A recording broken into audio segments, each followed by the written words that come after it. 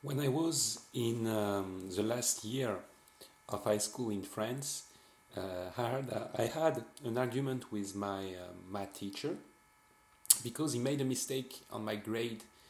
On my grade, my assignment was actually good, and he undergraded me.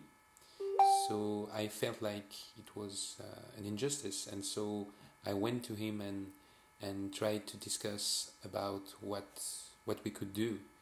And actually, I spoke to him maybe in in a way that he didn't like. I spoke to him like I was an adult, like like he was one of my friend. Finally, I didn't. He didn't felt that I was his student, and he didn't appreciate that because really um, he really liked his position of teacher uh, to be he felt important and great about that.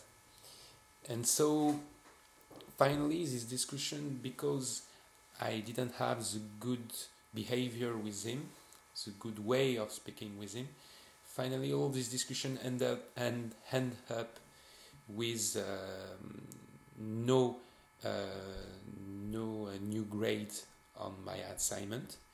The grade stayed as it was, and all the rest of the year he gave me bad grades, and I couldn't do anything about that. Even my assignment was good because I was good in math. This lack of good communication with him um,